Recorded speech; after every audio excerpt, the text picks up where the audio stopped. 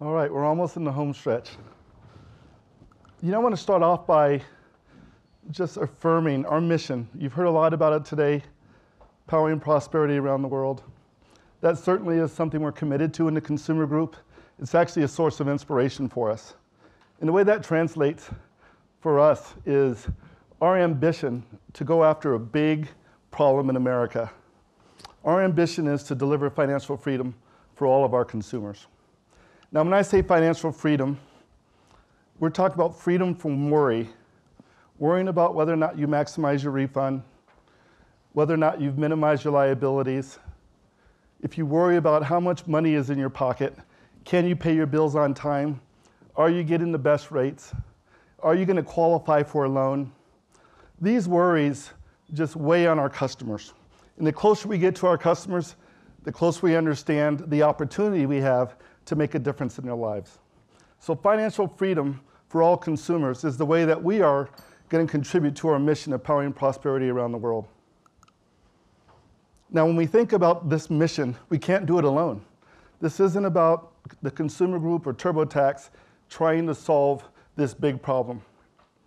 We need to leverage our brothers and sisters across our ecosystem. We need to leverage the ecosystem and our capabilities, and together, we believe we can make meaningful progress. Now, one of the most enabling aspects of our ecosystem has to do with the number of relationships we enjoy. When we think about the relationships within the ecosystem, we have over 25 million registered users of Mint and Turbo. Over 50 million unique filers in TurboTax. Through our QuickBooks platform, over 10 million consumers receive payroll. We have a network of professionals, tax experts, that serve over 30 million customers in the assisted tax space. And then perhaps the biggest relationship we have is with financial institutions. Over 20,000 financial institutions that cover over 95% of the consumer market. Those relationships translated into a digital world means data. And as you heard earlier, we are the stewards of our customers' data. So if you take our mission, our capabilities across our ecosystem, the relationships we have, and the data that we're entrusted with, we can make big things happen. And that's our focus.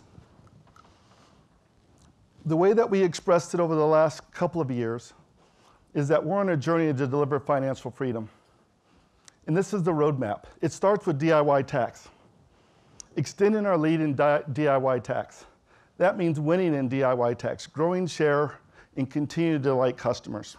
And we're going to do that by improving our experience.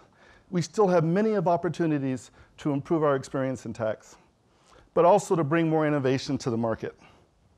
Beyond winning in DIY tax, you know that we've made it a significant bet with respect to our ability to bring our technology, our capabilities, the data that we have, and put that in service of our customers, and connect customers who are seeking experts to experts who are seeking to help customers. TurboTax Live is a massive innovation. It's a two-sided platform. In the heart of it is a better way to do your taxes. So we believe that that is going to be a way for us to penetrate that 84 million market, 84 million filers, and $20 billion of TAM. So beyond that, what I would say is that we have a third part of our strategy that we announced a year ago that's actually out there in market right now. Now, as we think, historically, we've thought of our landscape being consumer tax. The reality of it is that we've also entered into a new category, a new industry, the world of consumer finance. And within that world, we have the aspiration and the ambition to create a platform, a consumer finance platform that connects customers to financial partners and institutions in service of the joint desire to get access to more money at better rates. So our approach is not to think like an application, but to think like a platform. And when we do this, one of the things that we've learned is that by being a platform business in consumer finance, it gives rise to a different kind of monetization model. We've been monetizing directly for years What this enables us to do is to move to indirect monetization, a beyond user paid model, where partners are willing to pay for leads and converted customers at a significant rate. And I'll talk more about that in a little bit. The last part of our strategy has to do with financial identity. Now, financial identity in our context means it's a big problem. Consumers have their financial data spread out in many places. We see an opportunity to bring that together, organize it, make sure that it's verified and validated. Bring that data together, link it to a consumer profile that reflects not just their TurboTax data or Turbo data, but data that exists within our ecosystem and outside of our ecosystem. When you bring that together, store it securely, and with their consent, in very specific use cases, make that data portable. With the financial identity, making that data portable will unlock benefits like pre-qualification for loans. You know, across America, 76% of consumers actually get declined when applying for a loan. 76% of consumers get declined rather than being accepted. One of the reasons is getting all the data. It takes a lot of work, a lot of effort, and prone to a lot of mistakes and incompleteness. Financial identity is focused on solving that problem. And that problem just doesn't exist in the US. The opportunities that we described across the 4 legs of our roadmap exist globally. We're working in Canada and India to win here in the market, but also to start to prepare our platform, our technology, and starting to run experiments to figure out market fit beyond the US. So we're pretty excited about the roadmap, and if we follow this over the next 5 to 10 years, we'll realize a significant progress in our ambition to address the financial dreams of America. Now let me talk about our tax business first. So our tax business, this is a view of the last 10 years. It's a total industry landscape. Now the good news is you look at this chart is that TurboTax is doing pretty well relative to others.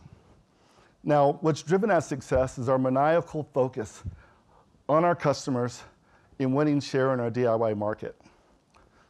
And that focus has served us well over the years.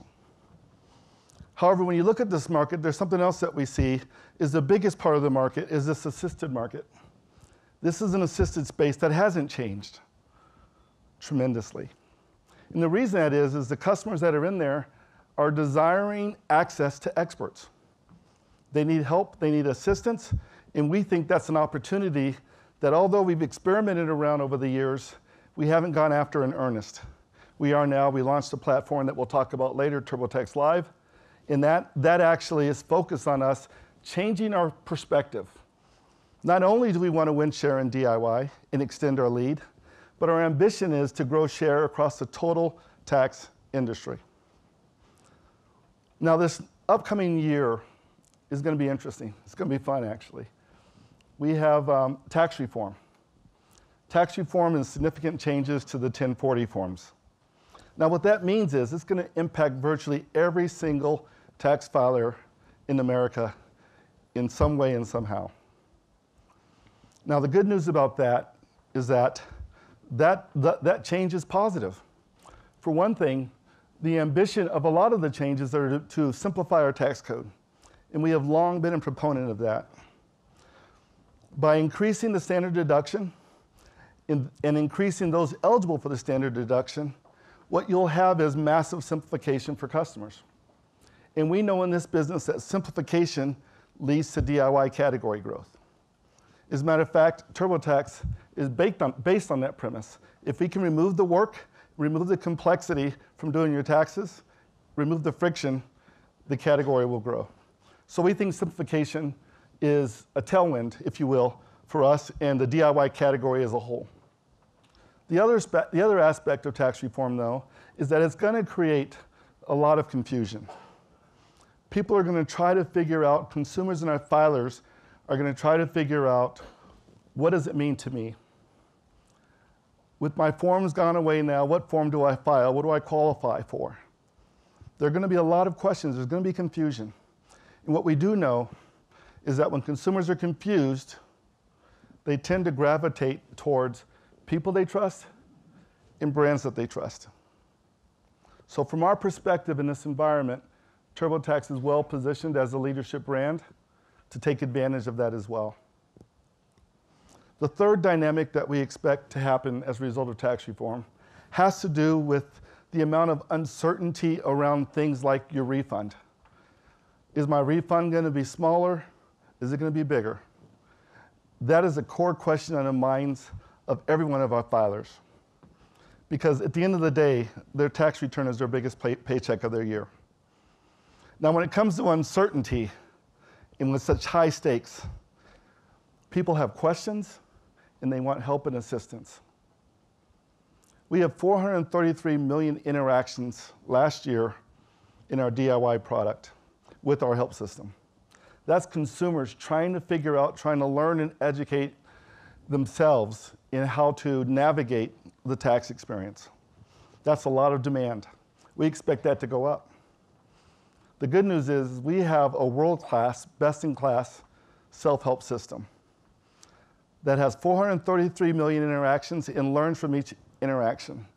And as a result, we're able to personalize our answers, personalize the advice that we give in the self-help product. The other part that we've done is with TurboTax Live is for those customers that aren't satisfied with that answer, we've created many access points in the product for them to on-demand access an expert through TurboTax Live.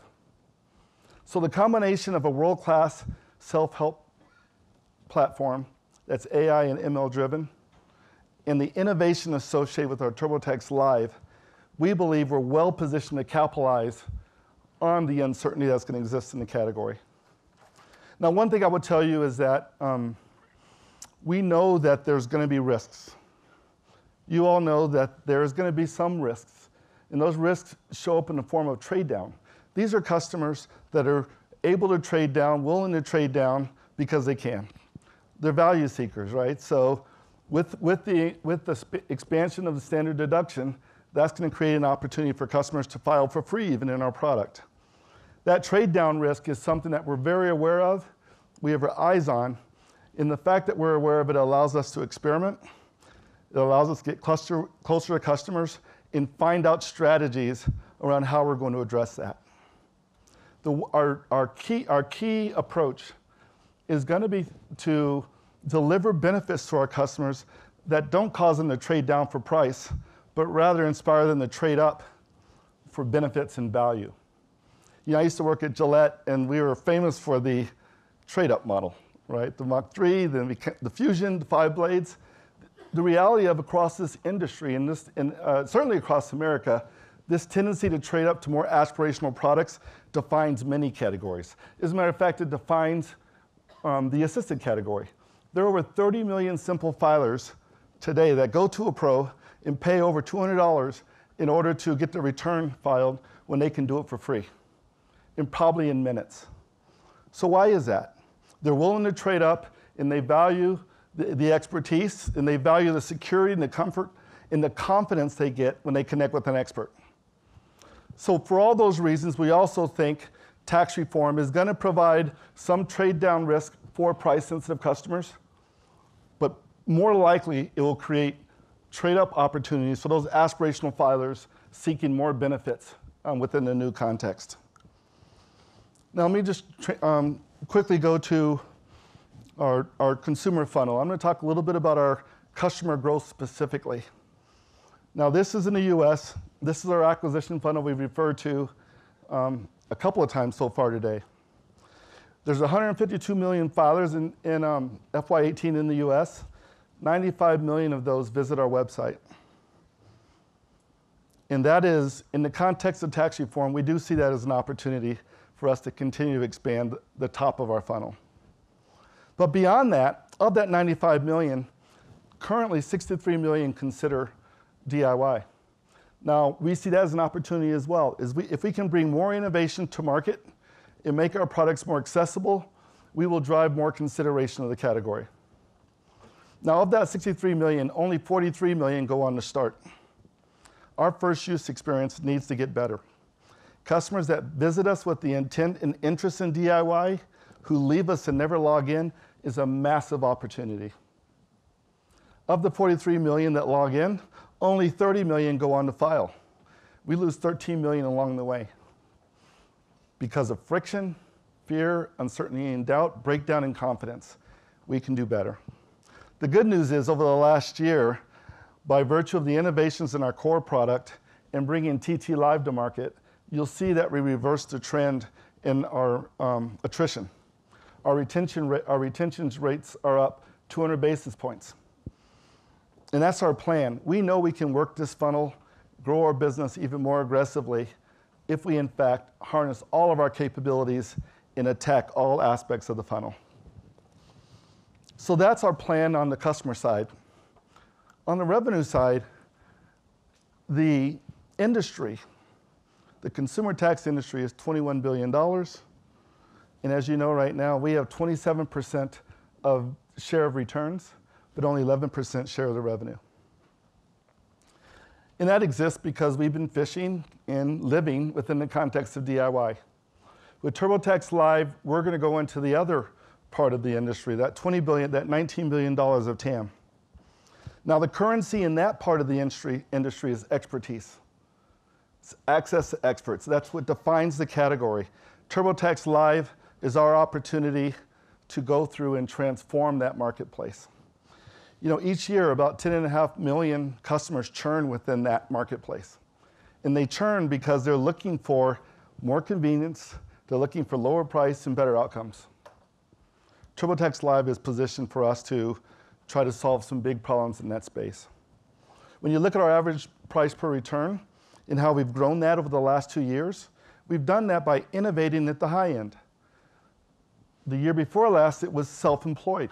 And it continues to be an accelerant to our growth.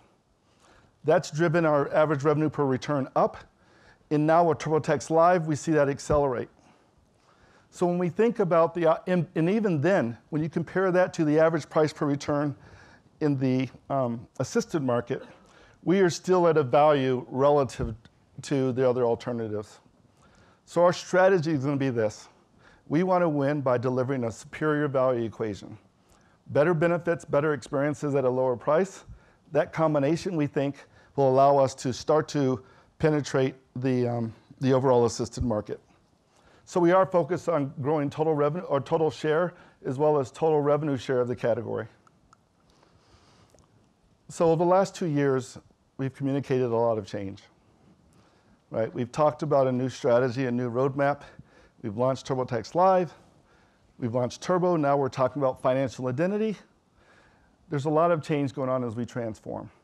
As we look back to this last year, and this is our scorecard, and these are the things that we had promised a year ago, that we would extend our lead in DIY. And I'm proud to say that we did expand the DIY category, that we did grow share within the category. And by the way, we increased our retention. We talked about the notion of transforming the assisted category with products like TT Live.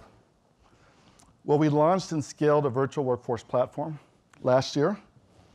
We launched TT Live, and ultimately we delighted customers and pros.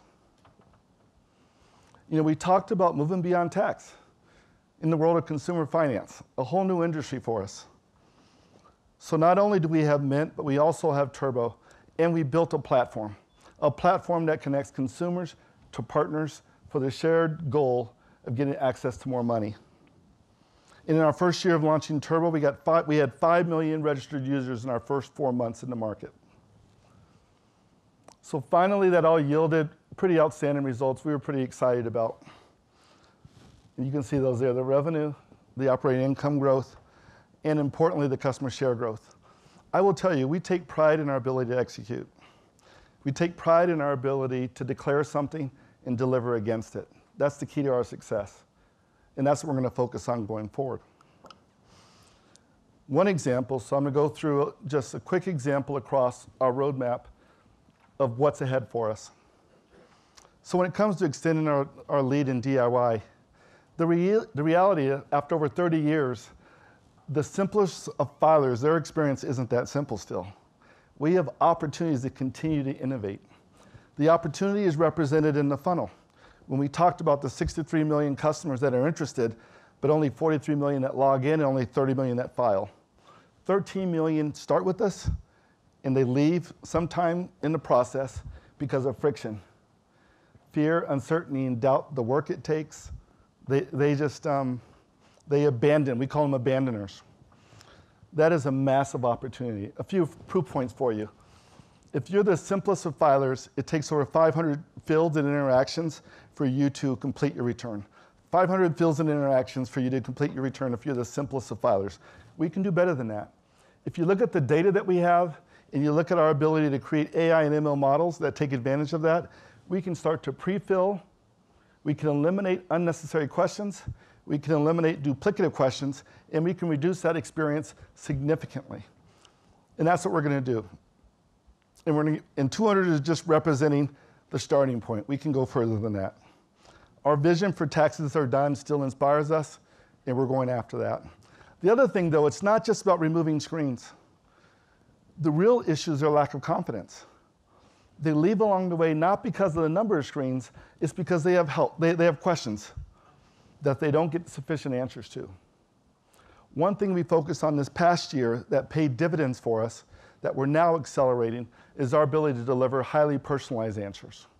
Not generic answers to a question, but answers that are specifically related to you and your experience.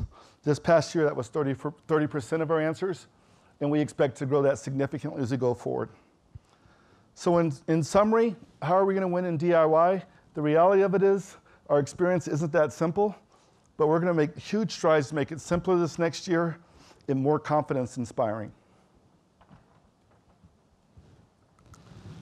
So let me talk a little bit about transforming the assisted category. 84 million filers go to assisted because they're seeking some kind of assistance. They spend over $20 billion of their hard-earned money to get that assistance.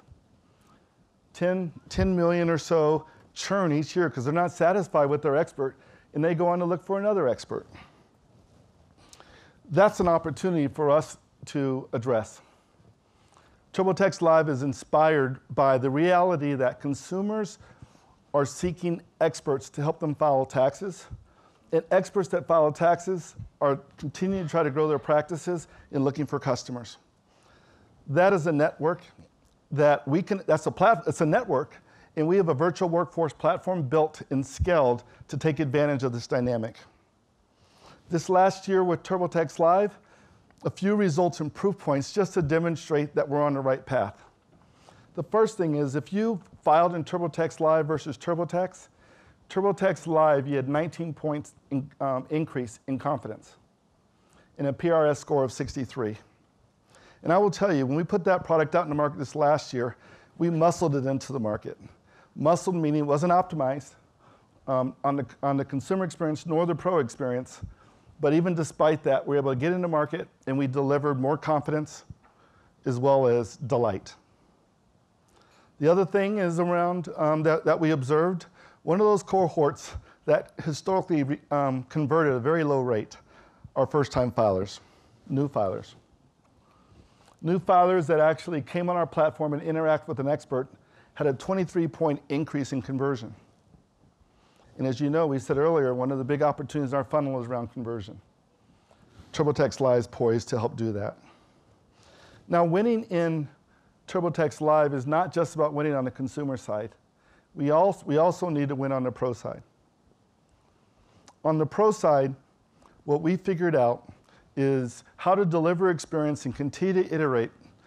So at second peak, as soon as the second peak ended, we surveyed our pros. And fully 95% of our pros signaled and stated their intent to come back and work on the platform. That's significant pro retention. That's going to advantage us as we continue to build our platform this year. It will give us a very fast start.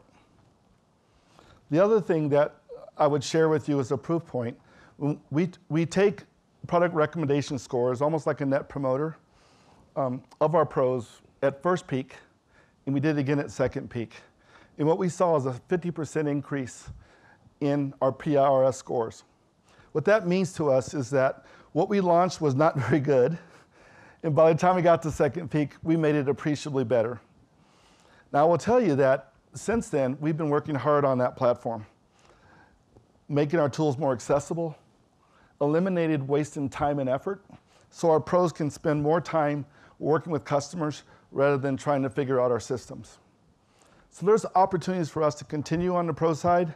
And on the consumer side, one thing that we noticed is that we really didn't understand our core target when we launched TurboTax Live initially.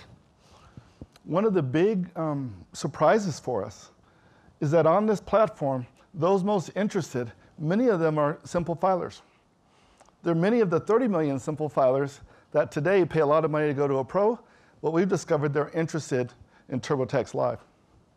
And so when you think about that dynamic, last year we did not have TurboTax Live accessible for free customers.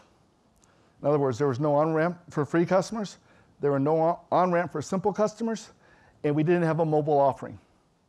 And 50% of our customer base used mobile device at some point in time when filing their tax return.